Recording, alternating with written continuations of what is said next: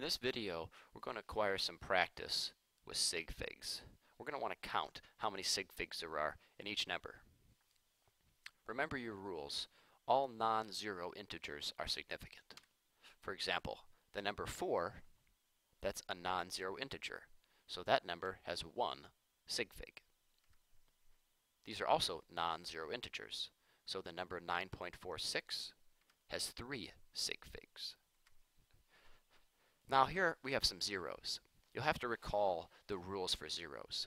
Remember there's 3 types of zeros: leading zeros, trapped zeros, and trailing zeros.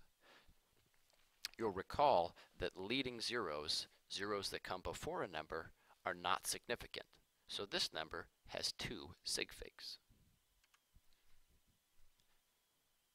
Now this is a trapped zero.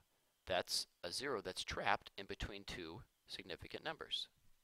And trapped zeros are significant. So this number has 3 sig figs. Now these are trailing zeros. Trailing zeros, they may or may not be significant depending on the presence of a decimal place. Now this number 900 does not have a decimal place in it. So these trailing zeros are not significant. So this number has 1 sig fig. Here we have some leading zeros, which are not significant ever. And then here we have a trailing zero. A trailing zero in a number that has a decimal place is significant. So this number here has 3 sig figs. 1, 2, 3. What do you think? That's right, 2 sig figs. What about this number, 5.0? That's right, 2 sig figs. What about this one with those 2 trailing zeros? No decimal place? That means 3 sig figs. Try this one. These are trailing zeros, but there's a decimal place, so 3 sig figs. How many significant figures here? That's right, just 1, because all these zeros are leading zeros. Leading zeros are not significant. What about this number?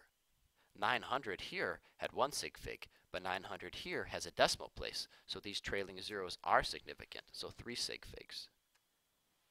And you know that all numbers written in scientific notation are significant, so all 3 of these numbers are significant. Now here's something we haven't seen. This number has like a dash or a line over it. So you won't see this very often, but what this means, this dash tells us that this number here is significant.